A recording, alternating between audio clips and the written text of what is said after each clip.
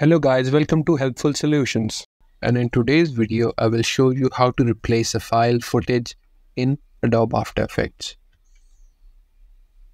So I've already added this footage onto my timeline.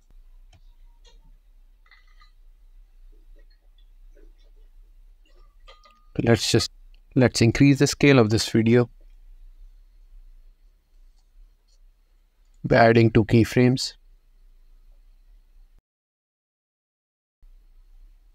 Now, if you want to retain this effect on this video and change the MP3 file to MP4 file, what you have to do is drag and drop the layer or the file on the same video.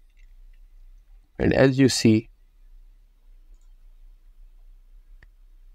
this same effect has been applied and the footage has been changed. So that's it for today's video. I hope you like the video. Please subscribe the channel. Goodbye until next time.